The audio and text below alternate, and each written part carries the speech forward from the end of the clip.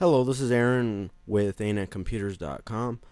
Hola, bueno, este es Aaron con AnetComputers.com with another video for you. Today I filed this one under Software Problems, Acrobat, how to add a second column in Adobe Acrobat Professional 9. You just installed Adobe Acrobat 9 Professional and are very frustrated. You have two documents, one in Russian and another one in English. You would like to create a PDF with two columns, left side for a Russian version and right side for an English translation. You've never used Acrobat Professional before to create documents, and some help documentation doesn't seem to want to talk about creating multiple columns at all. You can try adding a column by clicking on Table, then Insert, then Column. You may still need to create a PDF portfolio, then try inserting a column.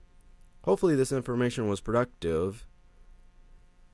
You can always browse to anetcomputers.com for other possible potential tips, tricks, fixes, and information to help you solve your most common computer problems. Thank you for listening. Adios.